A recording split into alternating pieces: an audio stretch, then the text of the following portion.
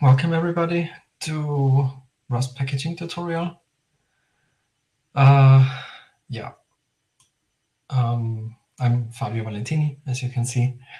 My nickname is Deckerthorpe, practically everywhere. So you can reach me on all those social media if you have questions. And I'm member of the Rust Special Interest Group in Fedora and member of the packaging committee and member of engineering and steering committee. So you've probably seen me around.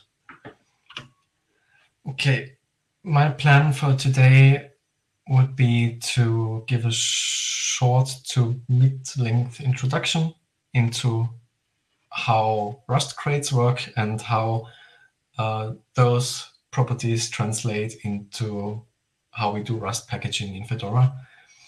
So how we determine features and optional dependencies, build requires, provides, which of those things are done automatically and which you have control over. And a short section about how we map semantic versioning to RPM version requirements, because that's often some amount of confusion about that. Second part is then looking at real-world examples. My plan would be to look at how does creating a Rust package from scratch look like, how to create an update for an existing package that can be updated independently, how to handle multi-crate or multi-package updates for crates that need to be updated together, how to correctly do bindings for system libraries, and how to create compatibility packages when you need to package two versions of a crate together or have both available in parallel. Yeah, how many of those examples we will cover will depend on how much time we have left at the end. But I have prepared examples for all those cases. So yeah, we have enough to do, I think. Okay, if you want to follow along with the tutorial stuff later, you will need a working packaging toolchain, and you will need Rust to RPM, preferably version 22, because it has lots of improvements over version 21.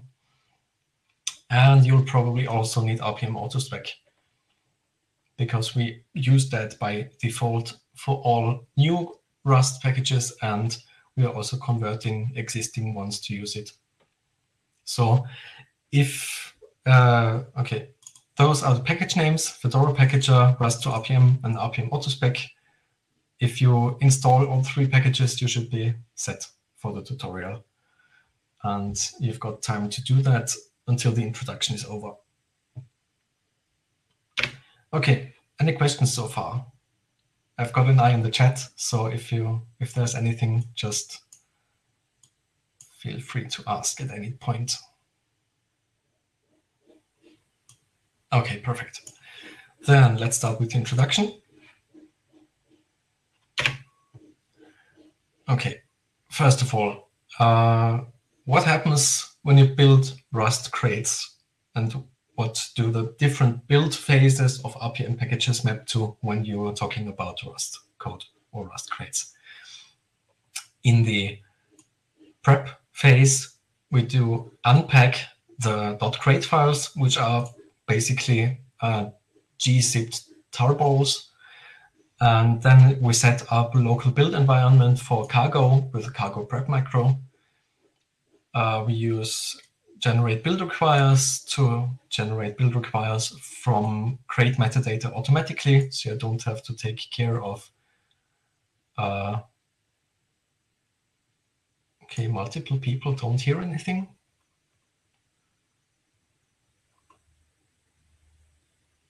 Okay, at least some people have audio. Okay, then I'll continue.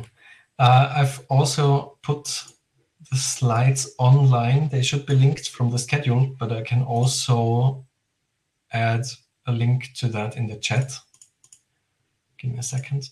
I wanted to do that at the beginning, but I forgot. Copy link. Okay. That should be a working link to the slides if you want to look at them yourself.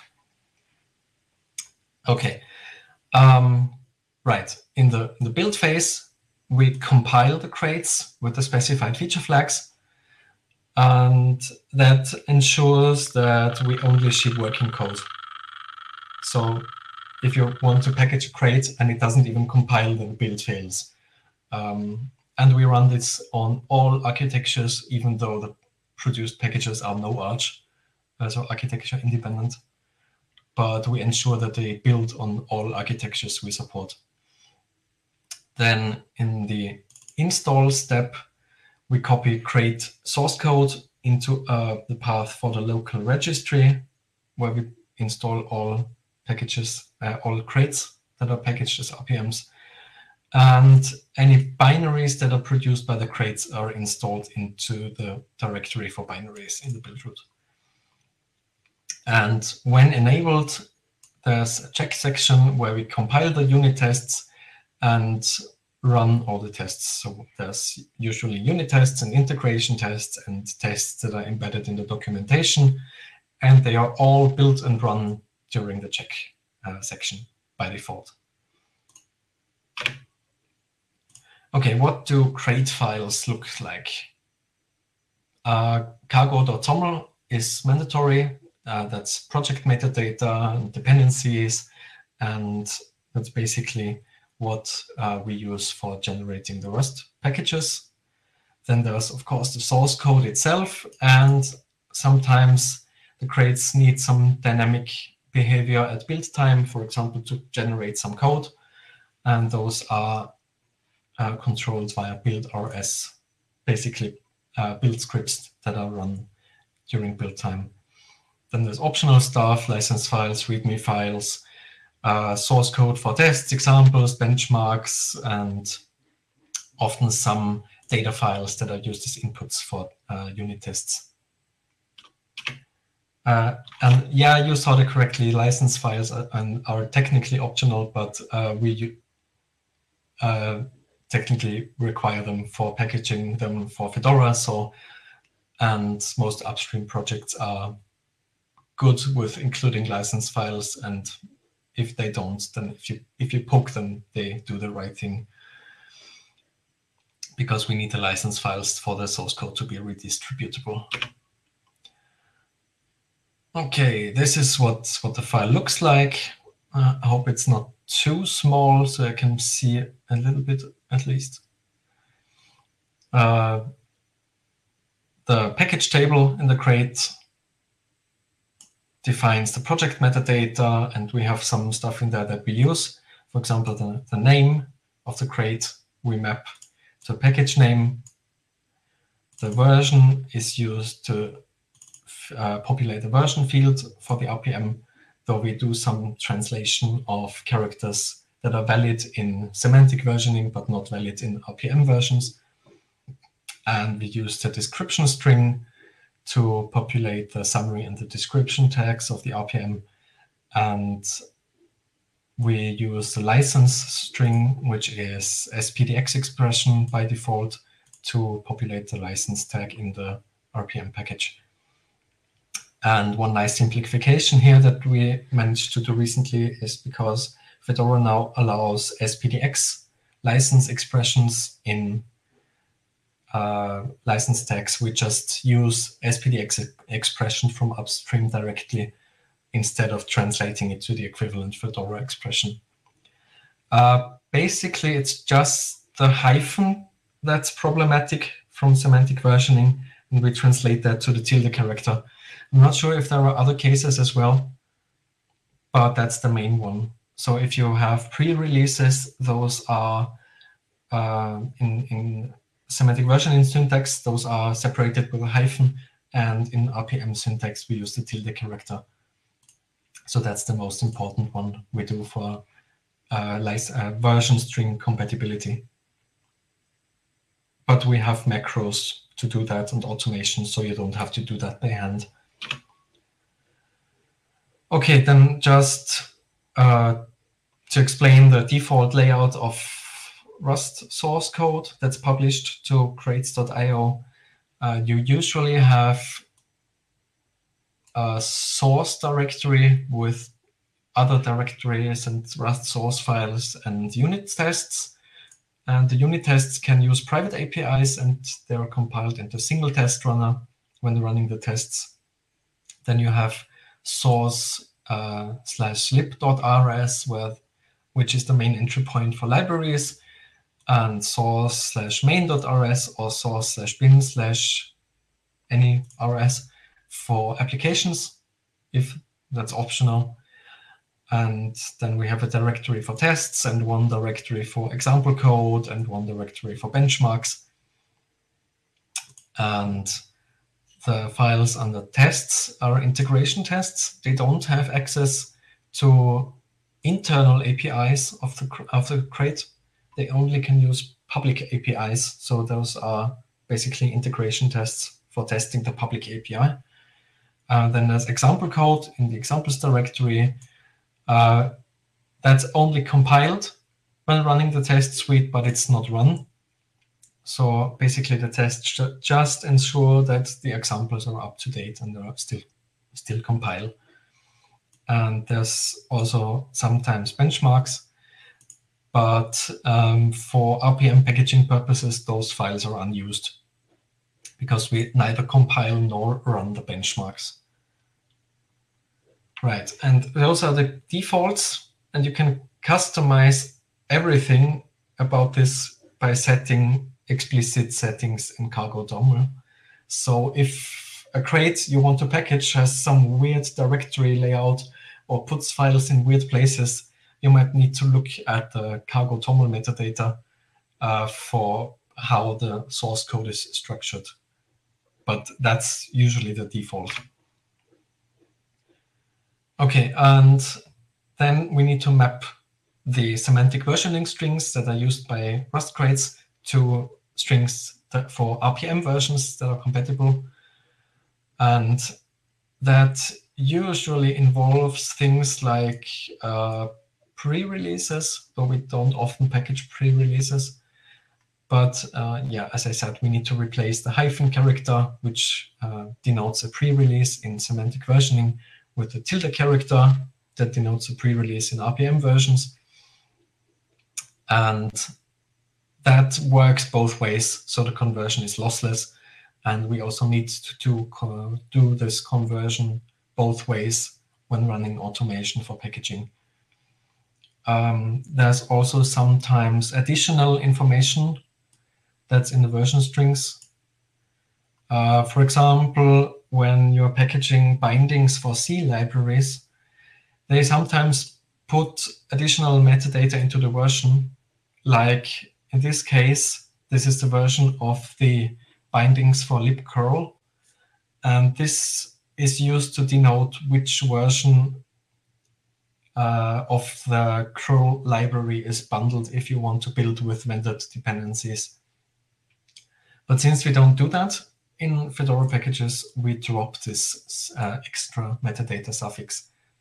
And we also don't need it for dependency resolution. So we usually patch this out because it's not information that's useful for us or anything that we need. Okay, now something that's a bit less obvious. Rust crates can define a set of features and optional dependencies, which can be on by default or off by default. So there's a set of default features which can depend on some optional dependencies, and then there's non-default features that also can depend on optional dependencies. And we need to map that to RPM concepts somehow to keep the metadata and inter-crate dependencies correct. Yeah, there's also a mode when you can compile Rust crates with no default features, which basically turns off all default and all non-default features. So you have to keep that in mind when you build crates, and especially when you build applications, because sometimes people will yell at you, oh, this application in Fedora doesn't support feature X and feature Y, and then you look at it and you see, okay, that would be optional features that we don't have enabled in our packaging. But if you enable the optional features, then those features are supported in the binaries that we build. So you have to sometimes look out for that. Yeah, and that's also important. Which features and optional dependencies are enabled affect functionality of the crate and sometimes also behavior, because it can affect conditional compilation. So it can depend on, can affect which code is compiled and which code is included. Yeah, features and optional optional dependencies are then mapped to RPM subpackages by Rust to RPM.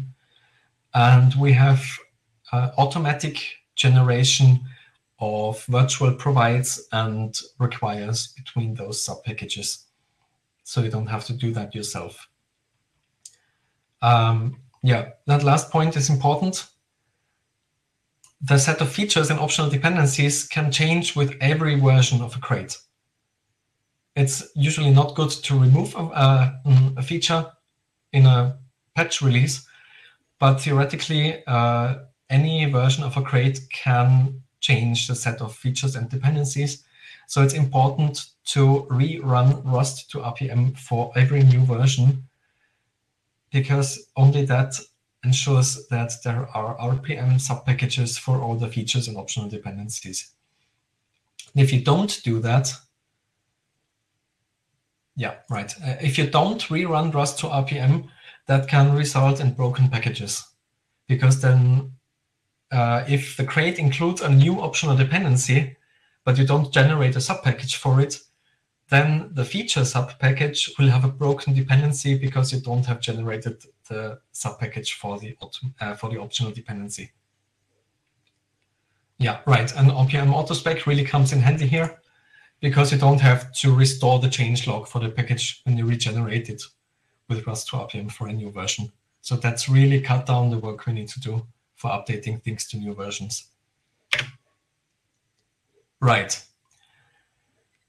Then we have, right, I already mentioned that we generate RPM spec files for crates switch to a test build during the build phase. So we ensure that we don't ship any broken code. So anything that we ship should compile. If it built in this crate, it should build when you build anything against it. Yeah, and we need dependencies and build dependencies that are specified in cargo tomo, available during the build. Otherwise, you don't have the dependencies that are necessary for the build. And these are automatically generated by the cargo generate build requires macro. And when you run package builds that use your crate, then those dependencies are generated for the Rust name of the crate devel package. So that handles transitive dependencies, basically. Okay, and by default, we also run the test suite for package crates when possible. Yeah, just to make sure that we actually ship working code, basically. And we've also caught lots of bugs this way.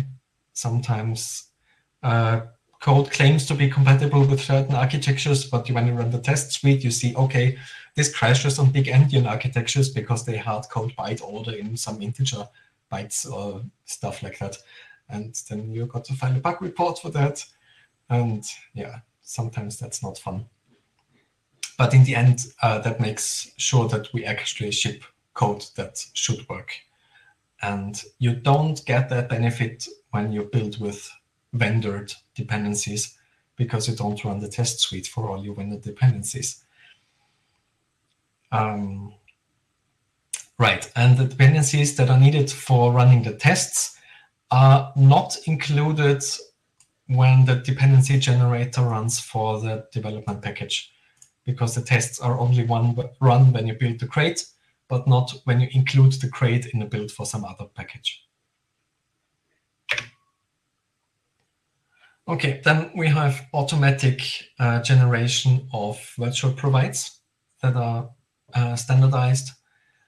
For example, the subpackage with just the suffix devel gets virtual provides of crate, in parentheses the name of the crate, providing the version and the release. And if for the plus default, you get the crate with the default features, and plus some feature bar, you get and provides for the crate foo with the feature bar. And those are what are referenced by automatically generated requires by dependency generators and by the build requires generator. Okay, then we need to map semantic version requirement syntax to RPM. You can specify that your crate needs version 0.1 of package of crate foo. Name feature format. It's based on upstream. That's based on a syntax that's used for feature dependencies in Cargo itself. So it's not really something that we invented. It's because, yeah, it's based on what upstream can do. I can show an example later. Right. So if your crate specifies a dependency on foo 0.1, that's equivalent to using caret 0.1 or equivalent to using tilde 0.1. Those all map to I want greater than version 0.1.0 and I want smaller than 0.2. Basically, this says I want any version that's compatible with 0.1 of this crate. So the RPM dependency that's generated is this one. It says, right, I want any version compatible with 0.1, which means anything between 0.10 and anything that's smaller than 0.20. And we need that trailing tilde character there, because otherwise pre-releases of 0.2 would be included here. And for post 1.0 releases, the tilde style is not equivalent. And that sometimes causes problems because upstream projects may not really realize that it doesn't do the same thing, or they do something weird in their dependencies. So 1.1 and caret 1.1 still resolves as you expect to foo bigger or equal than 110 and smaller than 200. But the tilde 1.1 resolves to dependencies between 110 and 120. So that is a stricter requirement than the one with the caret or the without the specification. That sometimes causes problems for us because we don't really expect packages to do this. And we update packages to versions that are compatible according to semantic versioning. But if crates use the tilde requirement for post 1.0 releases, that breaks. Because we might update a package from, let's say, we update foo from 1.1 to version 1.3. Those are still compatible, but the project restricts to using foo between 1.1 and 1.2, and then there is a broken dependency there. So if you see a package that uses a tilde version requirement for any post 1.0 release, you should remove that because it breaks the assumptions we make for packaging, and especially for updating versions that should be compatible according to semantic versioning. Okay, now let's look at an example. We have some metadata here. We have a crate with the name foo and the version 101. We have a dependency bar in version 102, that's optional. We have dependencies for running the tests. We call that foo test data in this example. We need version 0.1. And we have two features. We have the default features, which has no dependencies, and we have a foobar feature, which depends on the bar optional dependency. And you see, you can specify which versions depend on which other versions or which optional dependencies. So in this case, the foobar feature depends on the bar optional dependency. And you'll see in a moment that the RPM provides and requires that are generated by Rust tooling reflect that one-to-one. Right. Okay, since this package, since this crate has no dependencies by default, it will just get a dependency on Rust packaging, which are other RPM packaging tools for Rust, and a dependency on cargo and a dependency on the Rust compiler. So just to run the test build and for everything in the packaging machinery to work. And if the tests are enabled, you'll get also a generated build requires on the food test data that's specified here. And that will look something like build requires create food test data / default greater or equal 0.1.0 with create food test data / default smaller 020 tilde, and now you know why this stuff is automatically generated, because it would be really error prone to do that by hand. Right, and the provides and requires for the different build packages will look like this. The development package, which contains the crate source code, will generate provides for the crate name and the version. Then there's a subpackage for the default features that will depend on the crate with no features, and it will provide the crate with the default features, and yeah, and so on and so on. The subpackage for the bar feature will require the main crate source code. It will require the bar crate in this case, because we specified that here. And it will provide the crate with the bar feature, and the subpackage for the foobar feature will require the crate source code, and it will require the bar feature, and it will provide the foobar feature. So you can see we map the concepts that are present in cargo metadata to RPM subpackages and dependencies between those subpackages. So we basically preserve all the information that's there in the upstream project. And you have some ways in which you can affect generation of those subpackages. If, for example, you have an optional dependency that you don't want to package yet because it has missing dependencies and it's not used by what you need to do, so you can disable some of those generated subpackages. Okay, are there any questions so far? Was I talking too fast?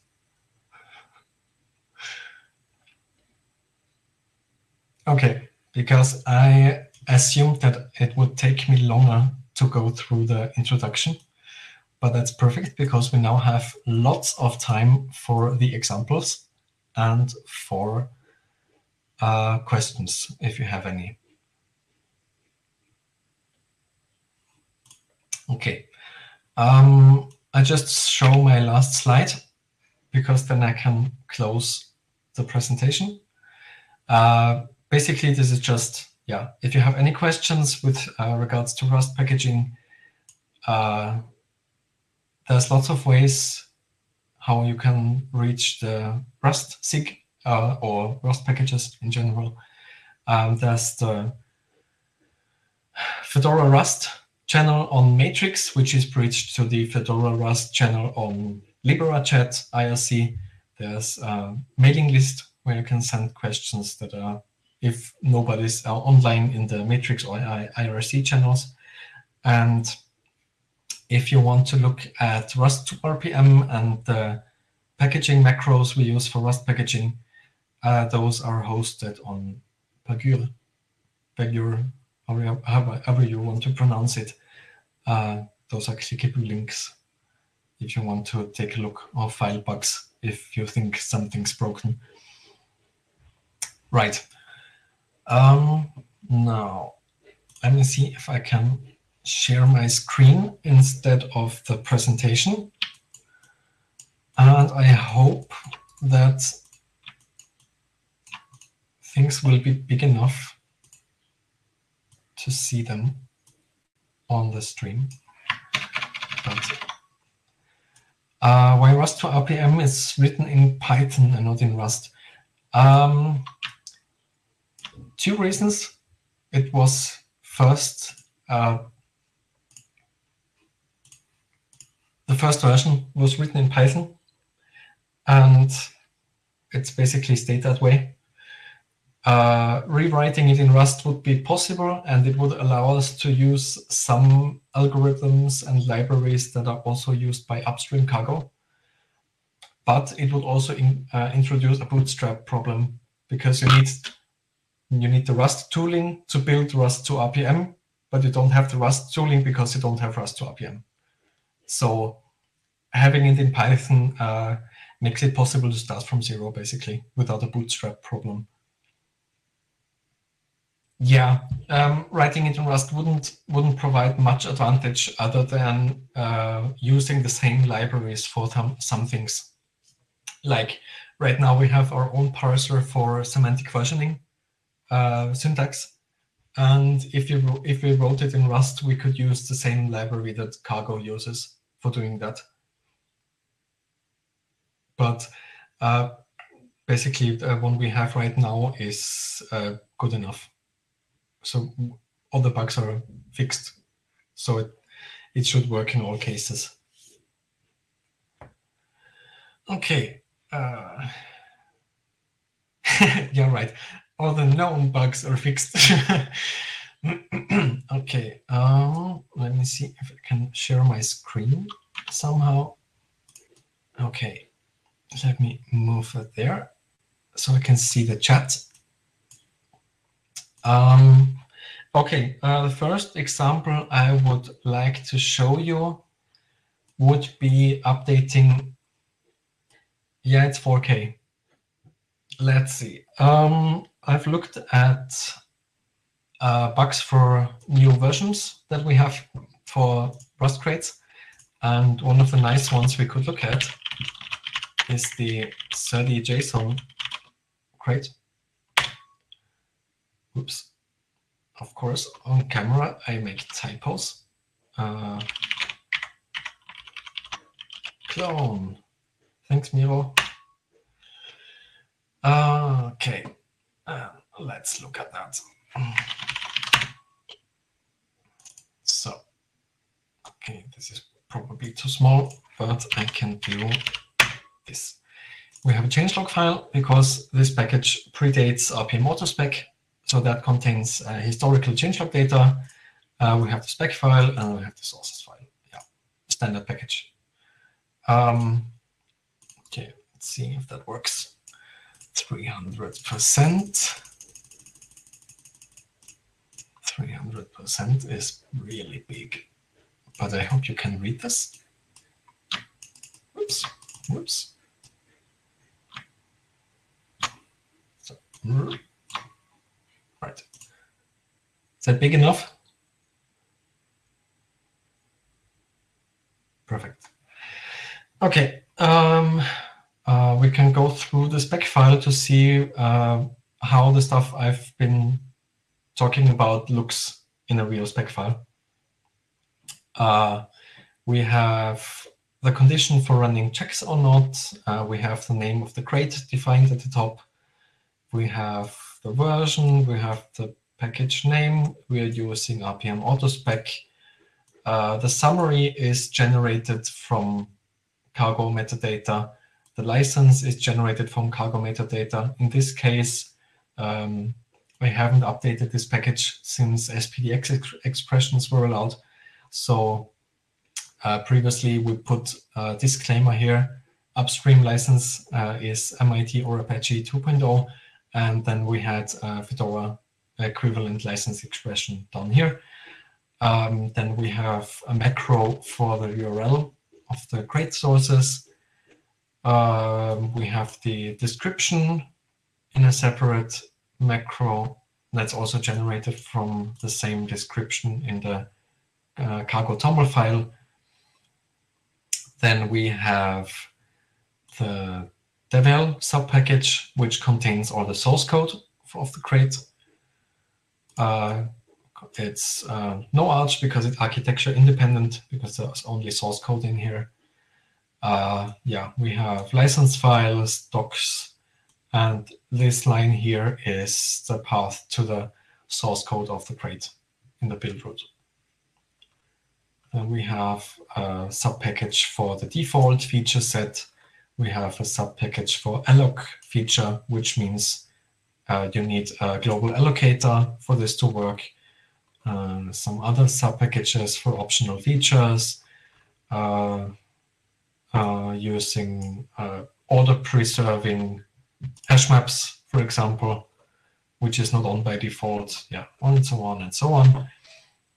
We have the prep stage where we unpack the crate and set up the build environment. We have automatic generation of build requires. We run the build, we install the source code, we run the tests. So the actual meat of the spec file is really simple. Building Rust crates is relatively straightforward and quite standardized, because when you upload crates to crates.io registry, they need to fulfill some minimum requirements for standardization. So the things we need to do to build the package is quite simple. And I think there's work ongoing in RPM that we can also automatically generate those subpackages at some point in the future, because that's most of the content of the spec file is just expanded templates, and those are not really interesting. Right. Okay, then let's see. I know there was version 1083 released a few days ago, and we can try to update that. And I have that already open here. And the Go macros already generate subpackages. I thought RPM doesn't have the features to do that yet. I mean, you can write macros to do it, but yeah, you can use macros to generate the subpackage definition, but I think there's some ideas how to generate subpackages automatically without having to use macros.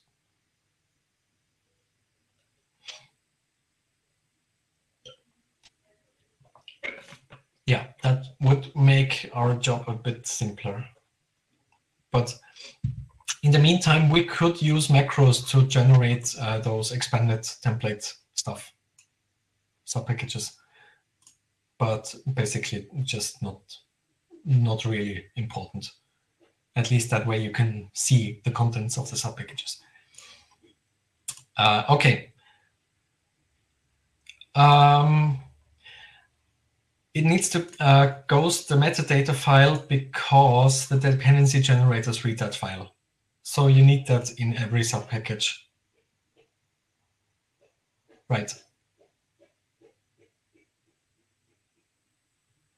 Because the dependency generators run on that file, generate the necessary requirements in interpackage dependencies, and that only works if you have that file in the package as well.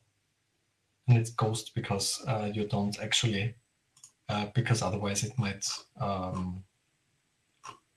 yeah, you don't actually need the file, but you can mark it as ghost. The actual file is only, sorry for the inception. The actual cargo toml file is included only in the devel subpackage because it's under that directory.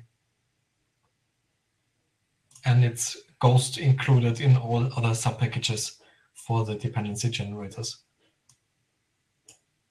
Does that make sense? Yeah, right. They only process the crates if they can find the cargo toml file. You get really weird error messages if you accidentally remove the cargo toml file. Yeah. Okay. Now look at 30JSON. It's one of probably most used crate packages we have in Fedora because it's the de facto standard 30 and deserialization and serialization library for JSON. And now let's see if you can update that package. Okay, let's run Rust to RPM. And we need, we may want the S flag because that actually stores the crate file and we don't have to download it manually. The A flag would enable RPM autospec, but that's automatically detected if you're already using it. We can include the P flag if we want to package, if we want to patch crate metadata before building the package. We can do that in this case, although I don't think we need to make any modifications here. And then 1083, because you give it the crate name and the crate version that you want to generate for. But it defaults to the latest version, so we can omit that. And since version 22, it automatically determines the crate name as well, so we can omit all that. So it's just Rust to RPM-SP. Then you get an editor where you can see the crate metadata. And in this case, we don't need to edit any of that because it's all fine, nothing to all compatible with what we're doing. So we just close that. You can see and found a valid spec file for the 30JSON crate, and used 30JSON, and it used the latest stable version, and it generated the spec file for us. And I don't think that text editor shows git diff. No, it doesn't. Git diff. Okay. We can see we generated the spec file with Rust to RPM 22, and last time we ran it, we used Rust to RPM 21, but that's not really important for the diff. One of the things that changed is that we expand the crate macro in the name, so you can easier copy-paste stuff.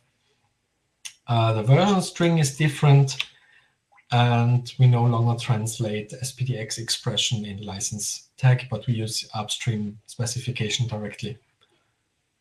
And that's all the changes that there are. The remaining spec file is identical between version 1082 and 1083. Now we build the source RPM file and build against the oldest supported Fedora release and run it with post install to make sure all the dependencies for our non-default optional features are also present.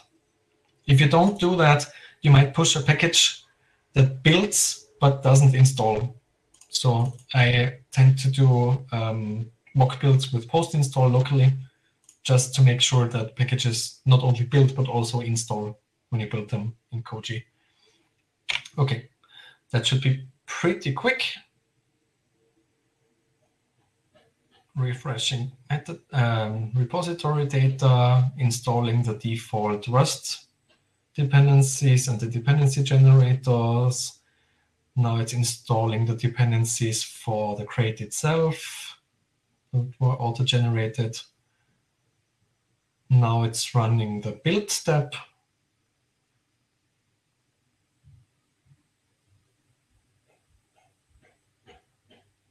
Yeah, Fedora 35 doesn't have Rust RPM version 22 yet.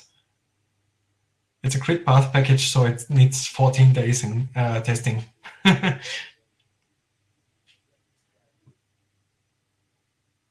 now it's building the unit tests. Enable repo local. Sometimes it's your friend, but in this case, it doesn't help you because I don't have a build root override submitted for it. So you wouldn't actually get Rust RPM version 22 if you use the local repo.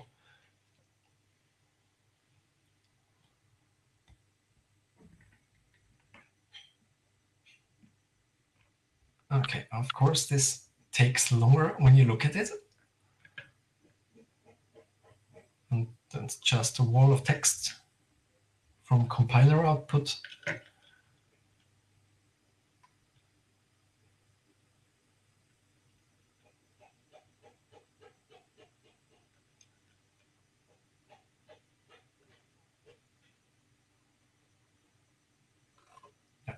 Building integration tests right now, so it shouldn't be long.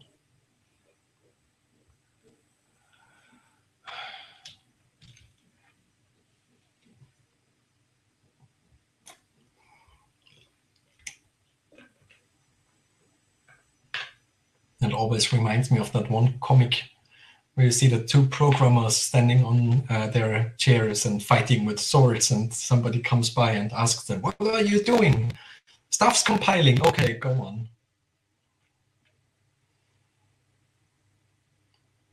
Okay, now it's finished. You can see here at the end, it's running all the tests from the test suite. And then you see output of the dependency generators.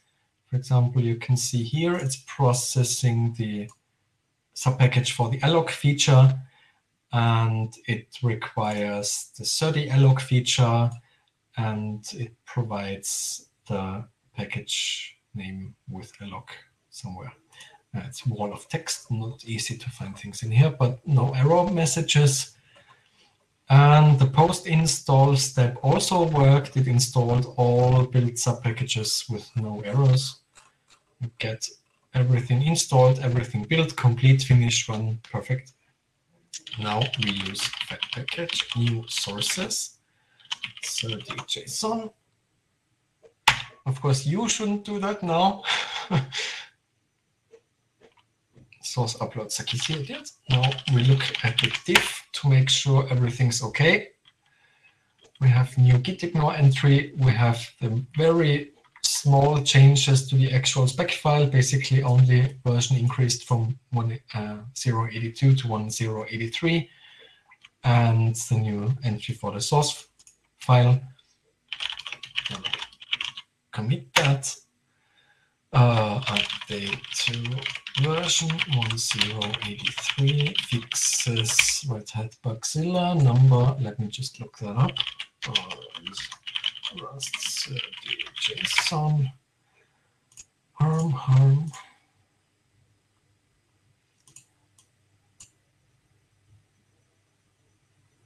There's only one thing that's slower than Rust compile times, and it's Bugzilla. Okay, let's copy that bug number, paste it in here, commit. The command was fed package new sources 30 JSON 1.083.crate. But that uploads stuff to Fedora server, so you shouldn't run that step. I'm just doing it to show you how I'm updating the crates now. Okay. That should give us a nice new commit. Yeah, update to version 1.083, fixes Red Hat Bugzilla something. You see I've also pushed the update to version 1.82 3 weeks ago. But now I'm just doing git push fed package build to actually submit the update.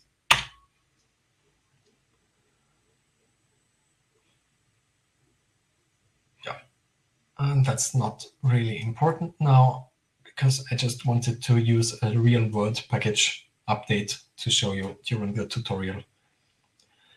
To run which command only locally?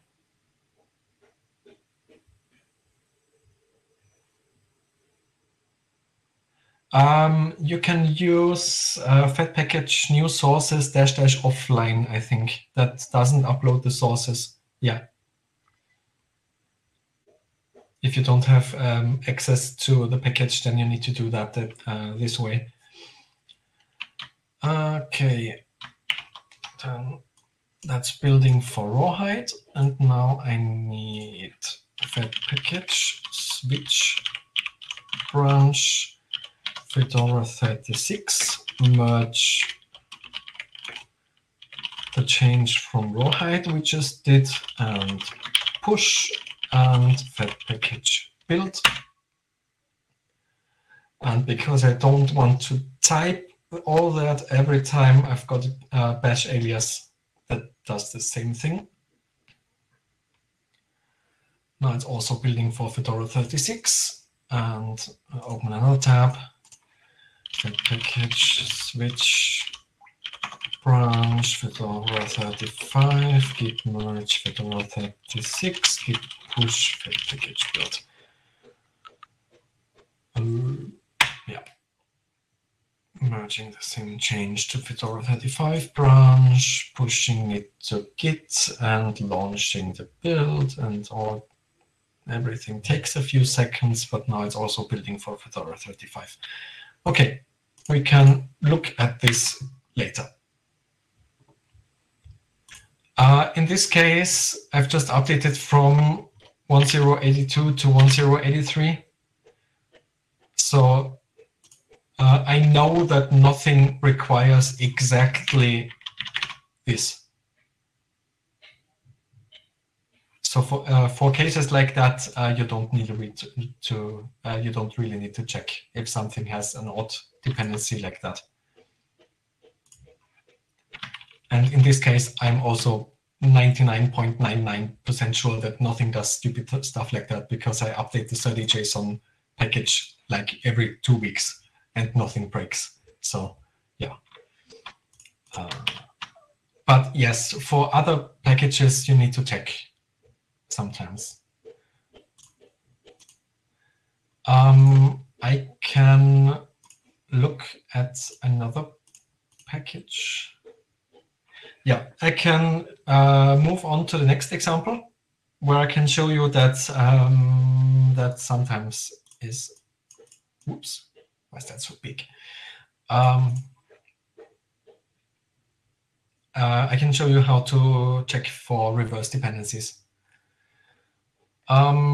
Okay, next example I wanted to show you, or in this case, I'll show you another example earlier. That's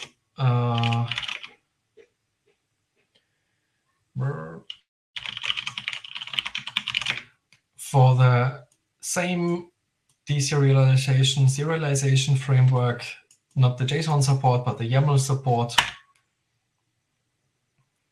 That package, that crate recently got a few new upstream releases. Now let's check what that package looks like. Standard package as well, just spec file sources, readme changelog, no patches, nothing. Okay, why is this small again? 300%. Just like the previous package, nothing special in here.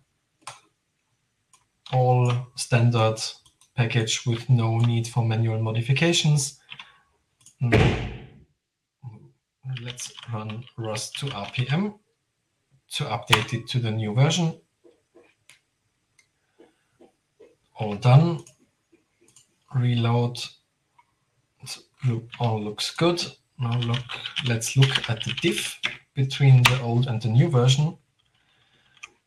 And now you see a problem, because the old version was 0825 and the new version is 094. So that's an incompatible upgrade, because it changes the leading number. And in that case, there's a few things you can do. But let me see. I use this bash script to check reverse dependencies. Create tabs30 YAML. And now you see there's a long list of packages that depend on 30 YAML version 0.8. So if you updated 30 YAML from 0.8 to 0.9, you break all those because they require smaller than 0.9. Right, and I can show the expanded version of those of that bash script. Yes, create tabs. No, it doesn't really need to do that. The script just checks which packages require the current version. And if you want to do an incompatible version bump, then you check which packages require the current version, so you know which packages would be broken if you updated it right now.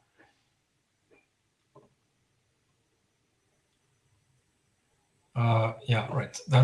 It's basically just two repo query commands for DNF that check rawhide and rawhide source repos for which packages require the create packages without features and with any features, which is that plus star devil, and then sorts the results. I've pushed that script somewhere. I can link to it, or I can. Yeah, I have it on GitHub somewhere. Let me paste that into the chat. Okay, see you.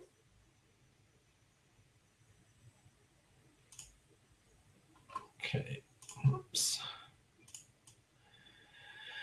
Okay, now we know that we can't update this package to version 0.9 if we don't want to break a whole lot of packages. So we need to think about how to handle that. And in this case, because the list of packages is quite long, and I've already looked at the changelog entry for 0.9 version, and there's quite a lot of incompatible API changes. So porting all those packages to the new version is not really feasible for downstream packages.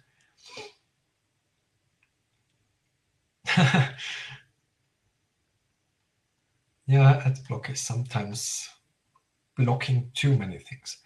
Right, in this case, we see that we can't really update this to version 0.9 yet, unless we also make some other changes. And in this case, I could show you next case, which is creating a compatibility package for an older crate version. In this case, we want to package both version 0.8 and 0.9. So they're available in parallel. Crates can depend on whichever they need. So we have both of them available. And that's probably going to be necessary, as some applications already started using the new version, and lots of things is still using the old version. So unless we want to block updates for the packages that use the new version, we need to package both. And that's basically one of the things I wanted to show anyway. So let's see, Rust to RPM help. Yeah, right. Once all the packages have upgraded to depend on the new version, we can remove the old one from Fedora. So it's basically just helping us move forward while retaining backward compatibility for crates that don't support the new version yet. Okay, now we can look at Rust to RPM help output, and we see that there should be one option that's interesting for generating compatibility packages for older versions, which is the suffix option. And we also need to know which version to package from the 0.8 branch, because we can't just let it auto-detect the latest one, because we don't want the latest one. Okay, now which version from the 0.8 branch we want? We go to crates.io and to the page for the 30 YAML crate and to the version tab, and you see that the latest version from the 0.8 branch is 0.8.26. So we run Rust to RPM for 30 YAML for 0.8.26 with a package suffix of 0.8.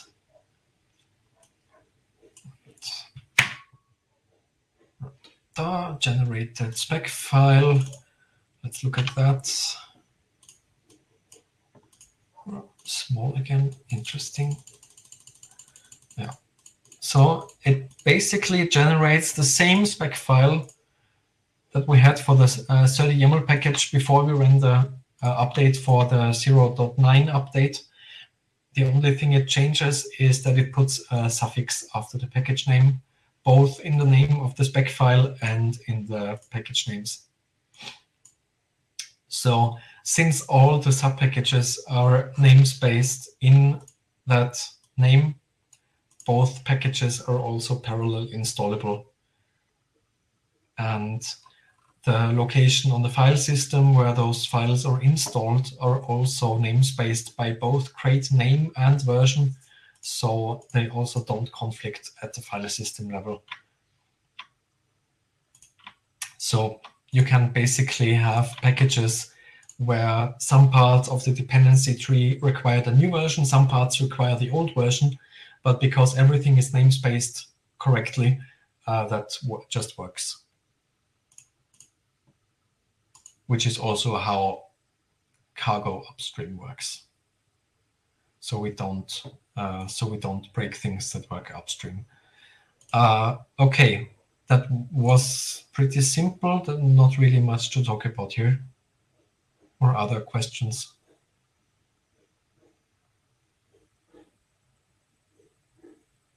No questions? Nothing in the Q&A tab? Right. Okay, let's check on our 30 JSON builds. Looks like they're all going nicely. We have 0 failed tasks, 5 tasks that are done, 1 that's still pending. And similar here. Okay, just still taking a bit of time. Okay, right. And once you want to submit those updates, in this case for 30 YAML 0.9.4 and the compatibility package for the 0.8 branch, you should put those into the same update. So they're updated atomically, that there's no point in time at which packages are broken. They either see only the 0.8. Oh no. I'm also seeing some weird flashes on my screen. Maybe that's affecting the video in some way. But I think the stream's still working.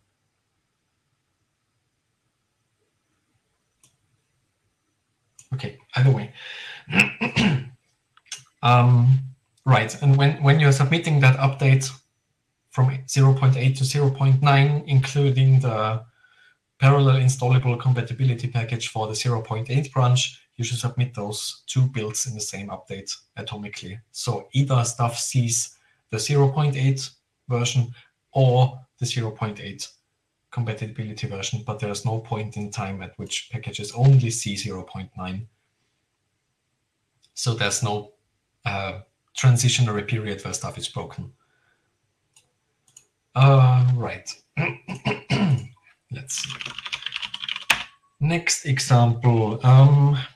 I have prepared 2 more examples, or 3.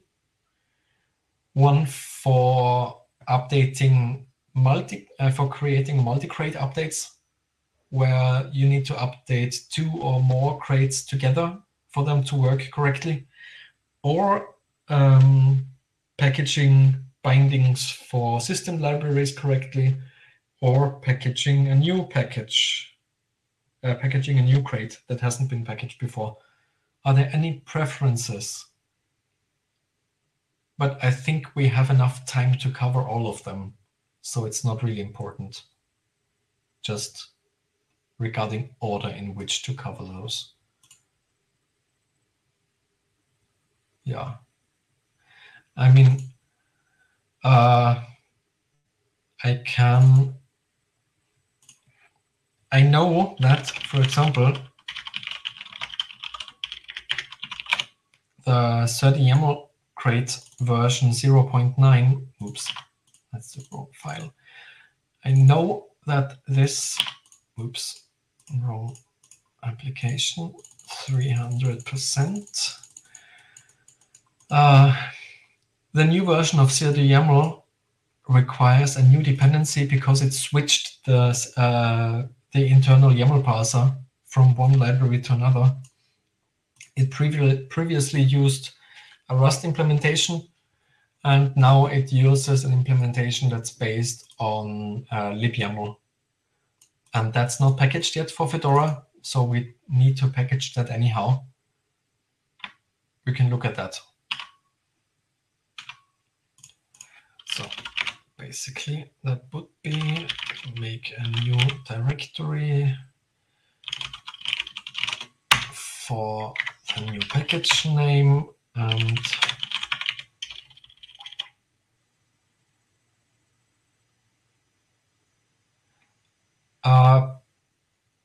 well, no, not really. You'll see why in a minute. Rust to rpm for store the crate file for unsafe libyaml for the latest version. Okay, now let's look at this file. And now the package description already tells you why we don't use system bindings. In this case, it's because it's libyaml source code transpiled to Rust.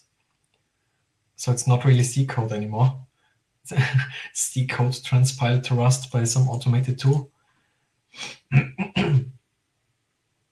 And yeah, you can see there's some stuff in here that looks a bit weird because it ships 2 binaries that sound like they're only used for running tests or something. But the rest looks normal. Okay, now let's check whether this package actually builds. rpm build source Rust unsafe libyaml spec. Now let's build that on mock.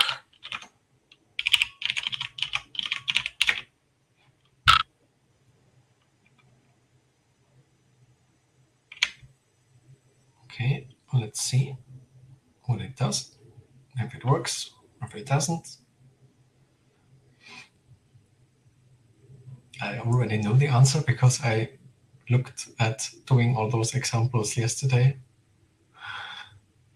to make sure the demos all work.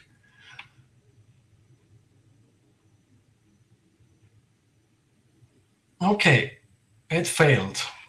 Now let's scroll up why it failed. Looks like the build itself finished successfully. Let's see. Yeah, build and install, extracting debug info information, all finished successfully. But somewhere in executing the check phase, so in running or building the test suite, it failed. And we'll see why in a moment, because there's this error message. And you might see this in some cases when you're packaging Rust crates. So you start to know what this message means at some point. You see, failed to resolve use of undeclared crate or module unsafe libyaml test suite. So that means this test code tried to import another crate which wasn't there and wasn't also specified in cargo toml. So that basically means one of two things. Either upstream is broken, which I know is not the case here, but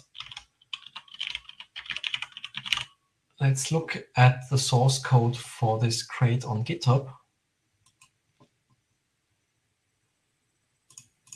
I'll make that bigger in a second. Oops. Okay. We have this project on GitHub. And if you look at this, you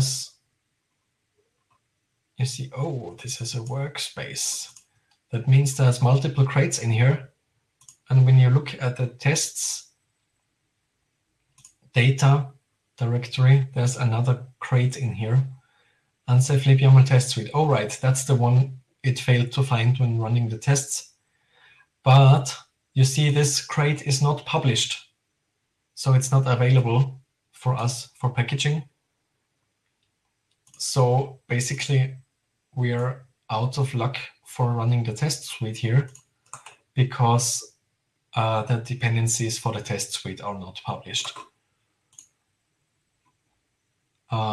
Right, so in this case, we'd go into the spec file and change this flag so that we don't run the tests. Add a comment. What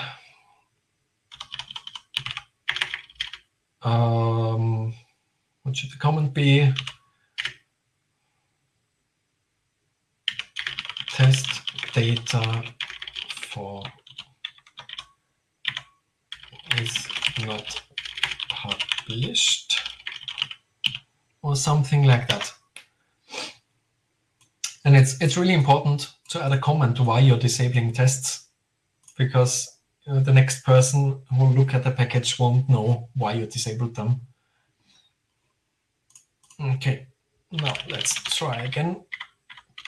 Build the source package and run the build again. That should be a bit faster now because it doesn't install test dependencies. And that should work now. Compiling the library, extracting debug info, installing the library. Yeah, it's all done. Yeah. Okay, now we still have one small problem because we don't really want those test binaries generated if you're not even running the tests. And there's a trick you can use for that. Let's rerun Rust to RPM.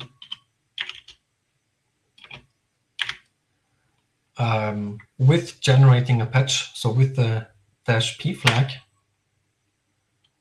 and we can add a setting that we don't want automatic detection of binaries.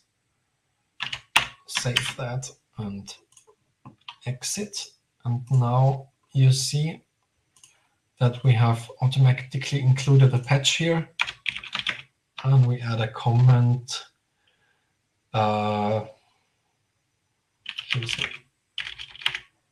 Do not build unused test binaries. And we need to update the test data is not published, something like that. And now we have those two small modifications for the automatically generated spec file.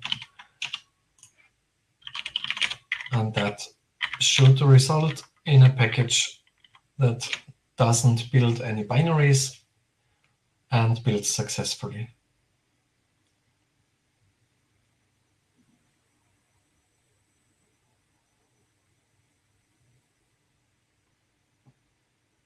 Okay, bye.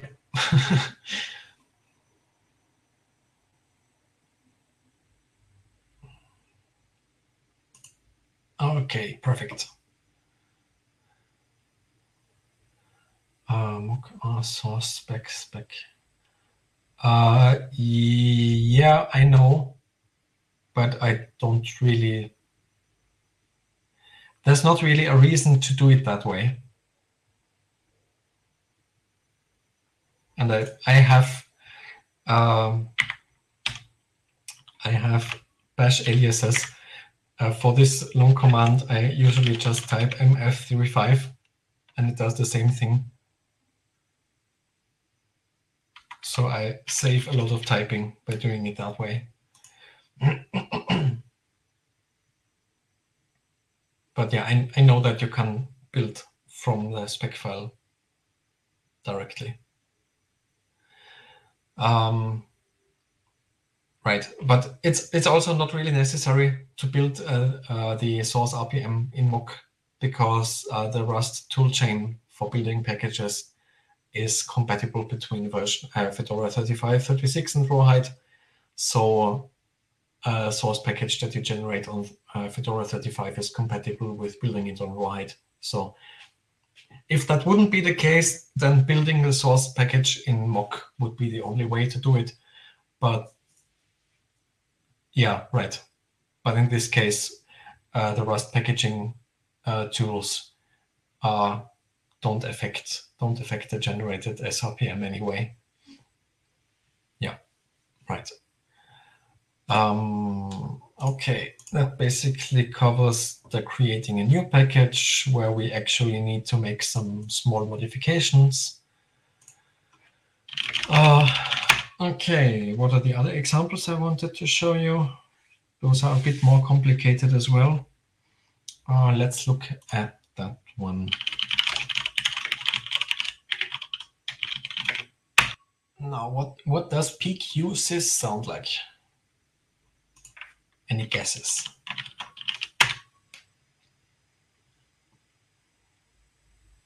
Yeah, that's bindings for Postgres. Okay. So we'll need to make some modifications to this package, because the patch we had for the last version no longer applies. So we need to redo some of those changes manually. Let's look at the package. We have, okay, there's some stuff here, which means we don't run the tests on 32-bit architectures. That looks a bit weird, but there's actually an explanation here. There's some patches here where we drop Windows-specific dependencies or stuff like that. Okay. Oh, and here's also a change log. Okay, so this package hasn't been converted to RPM autospec yet. Okay, so let's run RPM autospec convert, and done. Now that automatically converted the package to RPM autospec, which is nice, because now we don't have to take care of the changelog anymore. And now let's update the new version. Rust to RPM, store crate file, and we need to apply some patches. Okay, let's look at the spec file. We have an optional dependency on package config. And we don't want that to be actually optional, because we always use it. So we remove that, and that should do it. Except if any packages explicitly use the package config flag,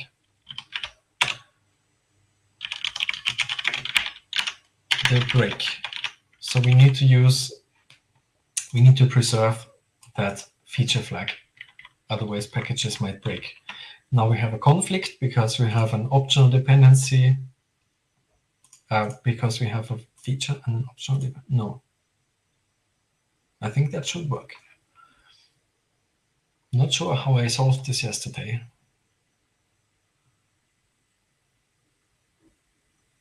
Either way, I think that should work this way. We have a new feature that has no dependencies with the same name as the previous optional dependency, just to make sure we don't break any packages that import this. Let's write that. Okay, now you can see we have actually, oops, what's that? All right. We have more output from Rust to RPM this time. Here, there's a message that it dropped a target-specific dependency on VC package, which is a Visual Studio support. So we don't need that on Linux. It renamed some deprecated config file to a new name. It generated the spec file. It generated automatically generated patch, and it generated the patch that we wrote. So let's look at those files. Right.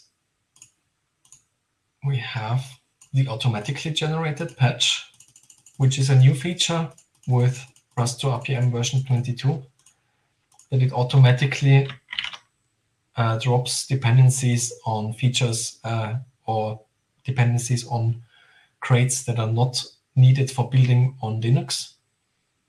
So in this case, it automatically removes a dependency on VC PKG, which is only used when the target environment is Microsoft Visual C.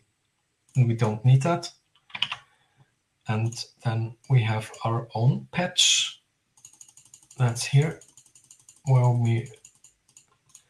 we preserve the package config feature flag, but we make the build dependency on package config non-optional, because we always build against the system Postgres library. Okay, now let's see what's different about the spec file.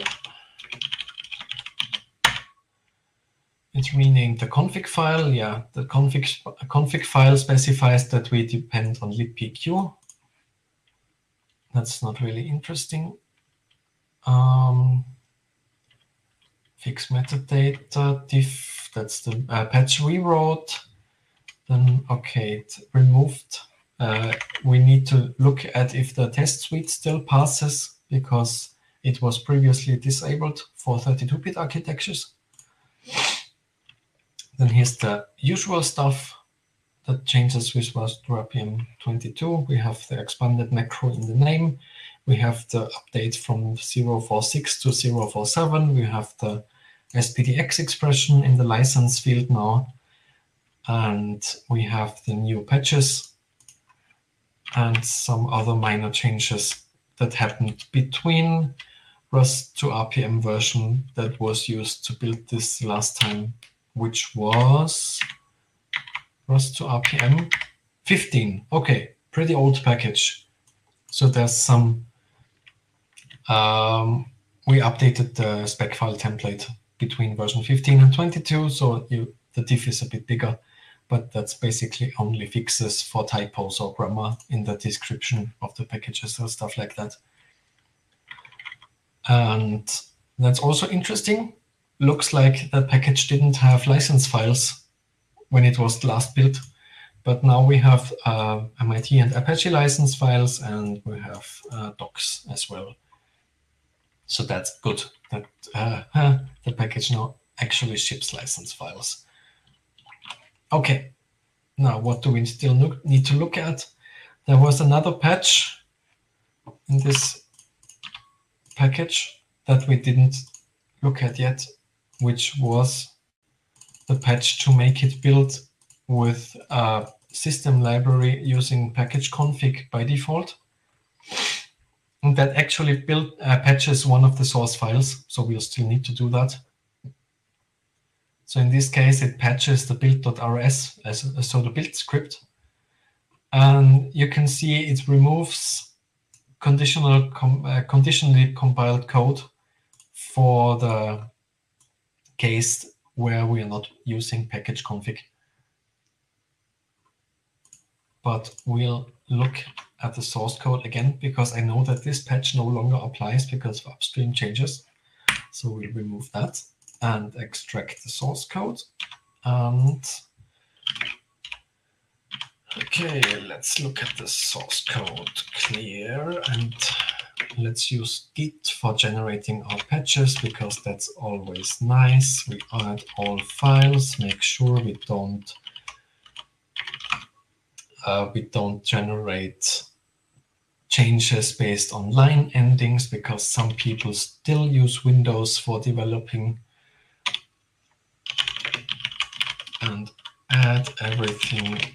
And now we have everything prepared for writing the patch. We know we need to edit the build script.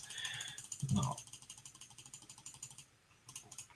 what do we need to do? We need to make sure that the code that's executed when the package config feature was enabled is always executed, because we made package config non-optional. Okay, let's look for the main function, because the main function is what's actually run when you run the build script. There's a whole stuff about Homebrew and macOS. I think we'll remove that because we don't need it.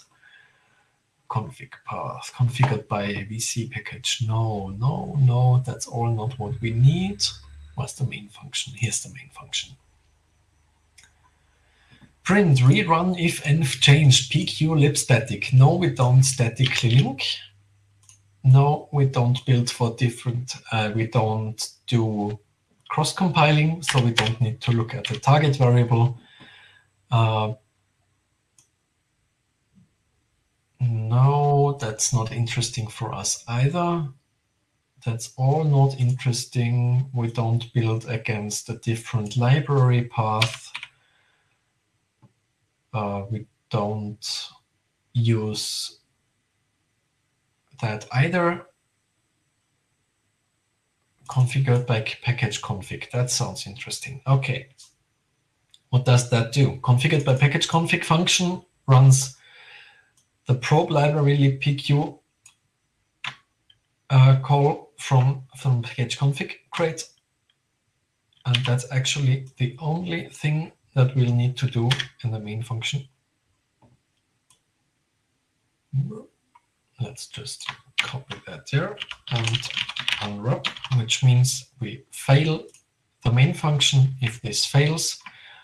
And I think we can drop everything else because we are just using package config in all cases. So, okay, I think that should do it. And let's check if that actually matches what I did a few days ago, because I know that what I did a few days ago works.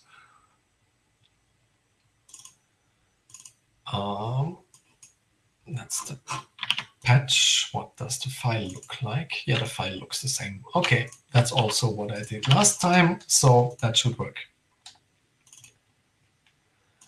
Yeah, and if you're wondering, no, you don't really need to know how to do that when you build your first Rust package. That's just something I wanted to show. Yeah, there's sometimes, especially when you build bindings for system libraries, you might need to actually patch the build scripts to do the right thing. But in this case, the end result is actually pretty simple, because it's just running package config to find the libpq library. And if it doesn't find it, it will fail the build. Okay.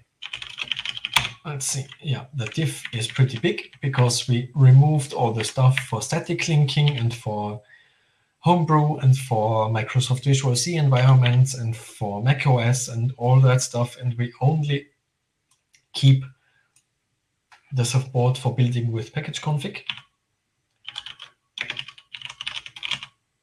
Let's write that commit and conditionally build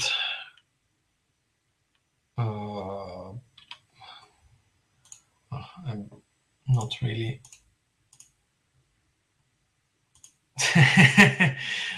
I forgot what I called that patch last time. Let's just check and conditionally use package config.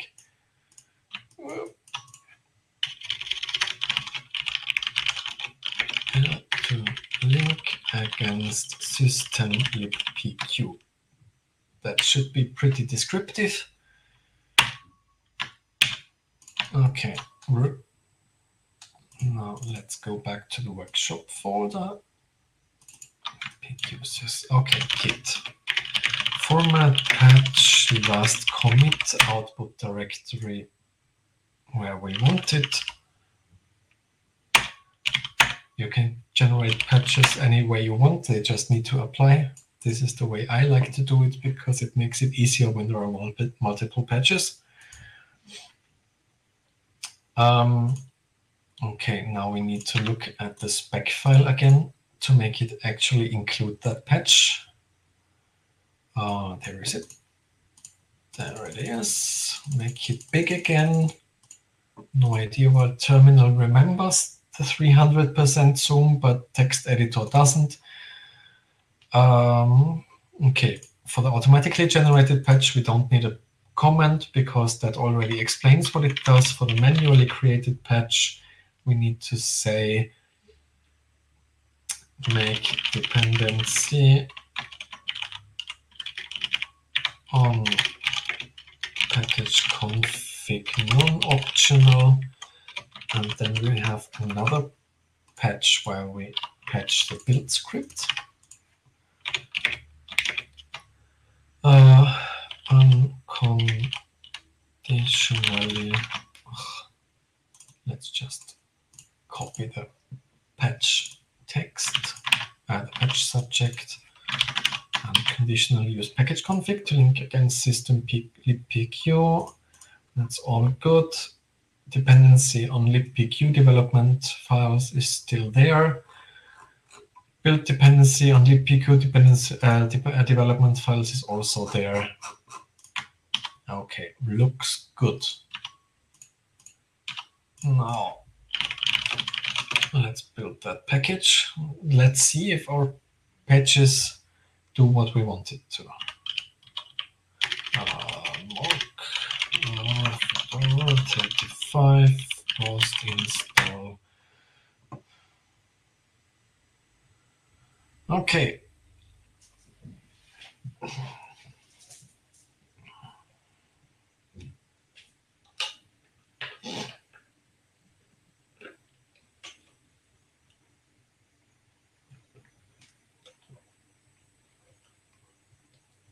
Good. No missing dependencies.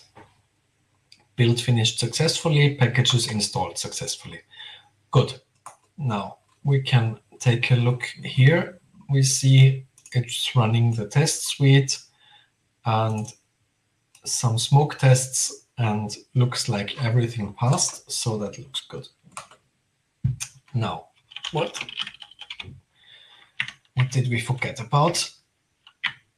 There was a comment that, well, if you click on that issue link, you'll see that the test suite fails on 32-bit architectures. And in this case, I've actually looked at the failure. This was reported a while ago, but it's basically harmless because the tests hard-code some numbers that are only correct on 64-bit architectures, but the code itself should be fine. So it's just the tests that are broken, but the code itself is good. So we'll keep that link. And let's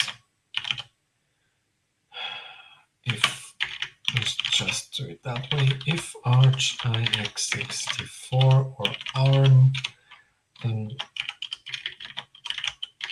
will be conned with architectures, we don't run the tests. But if we are on 64-bit architectures, we do run the tests. And let's keep that link to the upstream issue and actually add a comment what the issue is about. Generated bind gen tests only work on 64-bit architectures. Basically, those are tests that are automatically generated for the Rust bindings, and they check stuff like struct layouts, struct sizes, and of course, struct sizes are different on 64-bit architectures, especially if there's pointers or integers or stuff like that in them. So it's no surprise that those tests don't work on 32-bit architectures when they were generated on 64-bit architectures. But I've looked at the generated code, and the generated code itself should be fine. Okay, now let's see, that's all good. We kept the comment about the failing tests. That's good. There's some optional white space that I don't really want. Where is it? There it is. Let's look at that again. Okay, diff looks good now. Some stuff that's just generated by the newer Rust RPM version. And in this case, because it's actually a package that's kind of architecture dependent, because it bindings for system libraries. In such cases, I sometimes launch scratch builds on Koji to make sure it actually builds on all architectures before I submit it.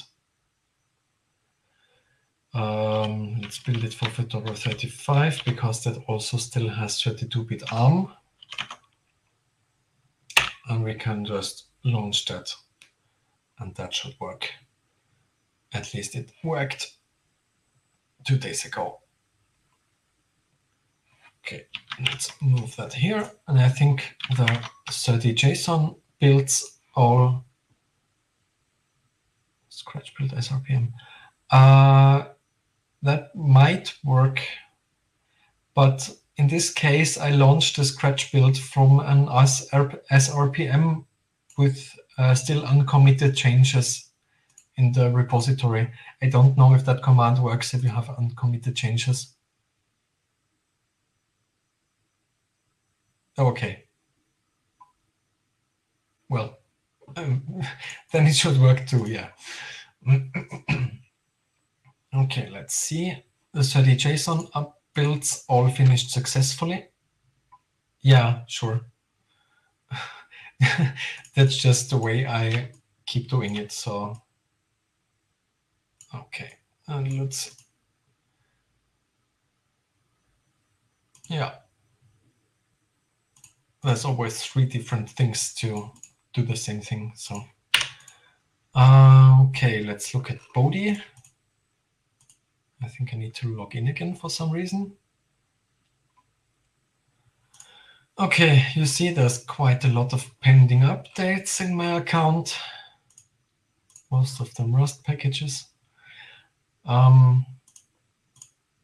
Let's see here. Okay, the rawhide update for the 30JSON build we launched is already here. And now let's submit the Fedora 36 and 34 builds as well. Here's 30JSON, 36 and 35. Update to version 1083. There shouldn't be any open bugs because the rawhide build already closed it. We only need 1 stable karma because nobody gives karma for build root only packages anyway. Right. Okay. So we see 30JSON update for the latest version submitted to all Fedora branches. Yeah. Yeah, nobody gives karma for my updates because nobody installs the development packages. Right. Okay, we can remove the 30 JSONs, dist-git clone, and that should do it for now. That one is still running. Okay, the last example I wanted to talk about was updating two interdependent crates. Is this still interesting? Yes, okay. I know that there have been new releases for some crates that are called this error and this error impl. When we look at the Rust this error package,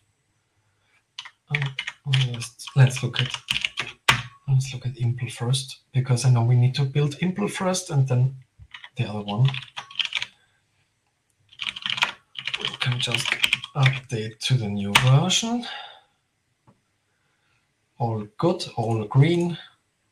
That's also new with the latest Rust to RPM version. I actually made the the program output a lot nicer. Where is it? There it is. Standard Rust package with, yeah, there's nothing special about this. The only special thing is that it's actually an implementation of macros. So this crate is basically contains code that generates code, which is always interesting when you want to do metaprogramming.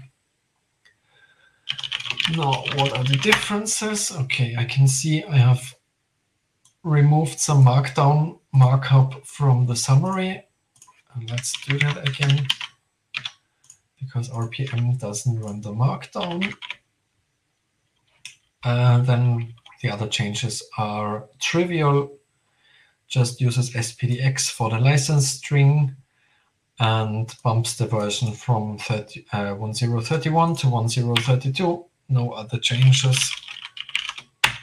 Let's build that.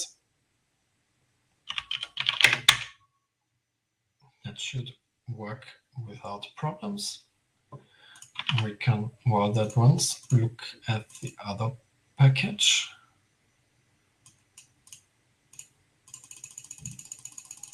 Well, 300%. New tab.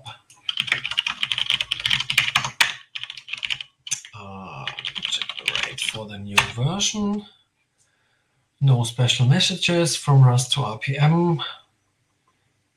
Generated spec file looks really normal. The diff is really short too. There's just different version of Rust to RPM. Bump from 1031 to 1032 using SPDX license expression. So basically the same diff in this package as in the other one. Okay, the build for the first package was successful. That's always nice.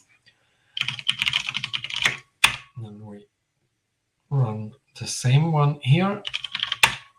Mock build for Fedora 35. And we should see an error message during dependency resolution.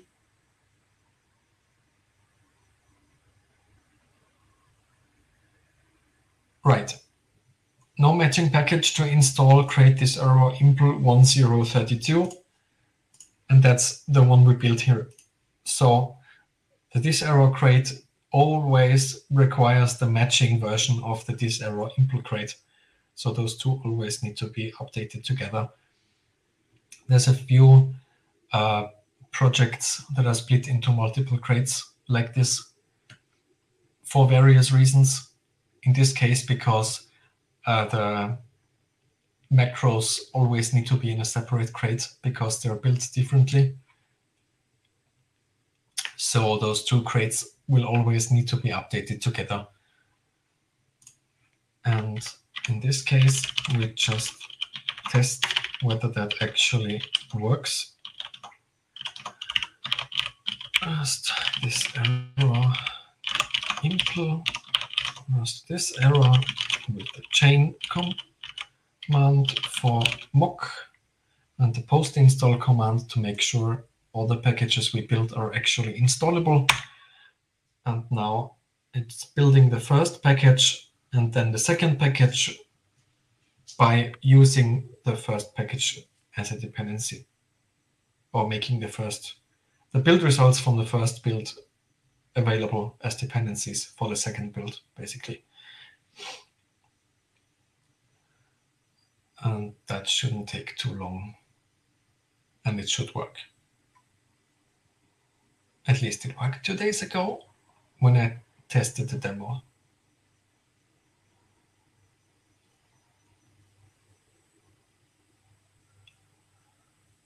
Okay. I think technically my session ends right now, but I think we have time until the hour is over, right?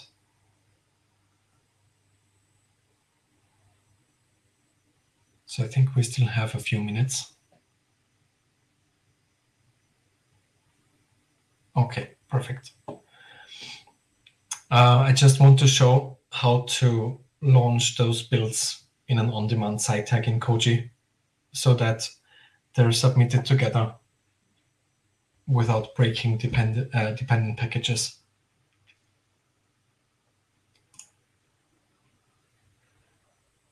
I'll just see if the build actually succeeds.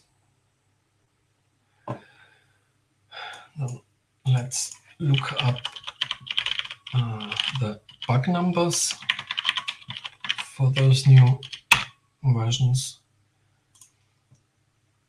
This error impl and this error, I mark the bugs as assigned so nobody fixes them in between me looking for examples and today's workshop.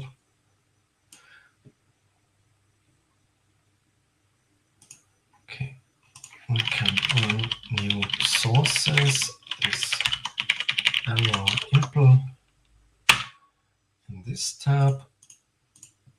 Both builds were successful. Run new sources in this tab as well.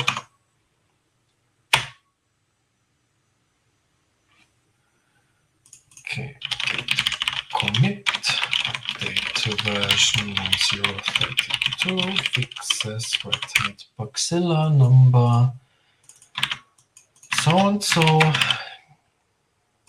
and here update to version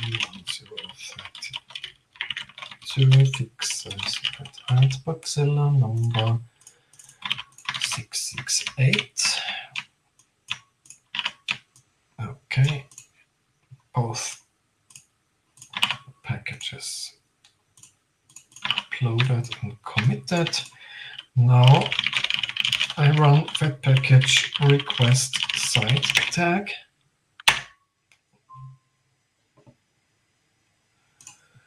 Now we get a new build target. I'll run git push webpackage build, but this time with a custom target. And for the, I usually run 6 builds in parallel, and then chain build is a bit clunky. Because I usually start builds for Rawhide, Fedora 36, and Fedora 35 for the same package, and then wait until they're all done, and then launch the dependent builds for Fedora Rawhide and 36, 35, so chain build would take a lot longer because it serializes the builds instead of running those 3 in parallel. But yeah, I know that chain build exists. It can do that. Okay, interesting. I need to look at that. but I actually, with the shell aliases I've set up, it's really not much work to treat that way either. So, okay, in a dependent package, we can run koji wait repo and copy the name of the site tag we got. Where is it? Everything's so big, I can't find anything. Wait until this build is done in that site tag, and then git push and fed package build target in this target. And I could launch that now, but that would take a while because that build is still running in Koji. So I won't do that right now. I'll do that after the workshop is over and finish that update, because I think our time is basically up. But I've actually covered everything I wanted to talk about. So, yeah. Anybody got any questions? Or can I finish the presentation?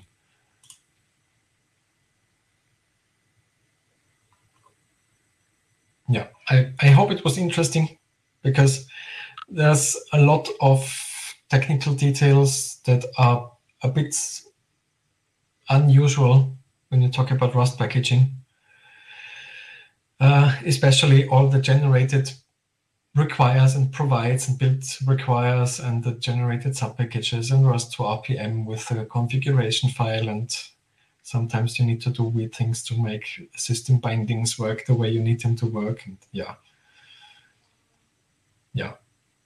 having more people would be great. I already showed the slide where you can find the Rust SIG members, and in the first slide there were all the ways you can poke me. Hey, I need some Rust package or Rust fix or something. Yeah, you know where to find me. Right. Thanks for showing up, everyone. I hope it was interesting for beginners, and I hope it wasn't too complicated. Right. Okay. Bye.